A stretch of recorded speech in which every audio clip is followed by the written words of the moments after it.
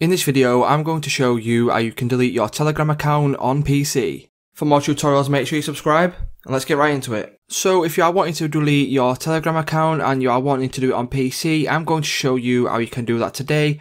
So you cannot do this through Telegram itself. So what you simply need to do is head over to your browser of choice and go to whichever search engine and search for Telegram deactivation page. Once you search for Telegram deactivation page, you will want to click on the top search result here, and from here what you will need to do is you will need to enter in your phone number in international format. So for me, for example, that would be +44 and then my mobile number because I am in the UK. So if you want to enter in your mobile number here, so once you enter in your phone number here, what you can simply do is click next. And then once you click next, Telegram will send you a confirmation code, and this will be sent to your Telegram app, not your SMS messages.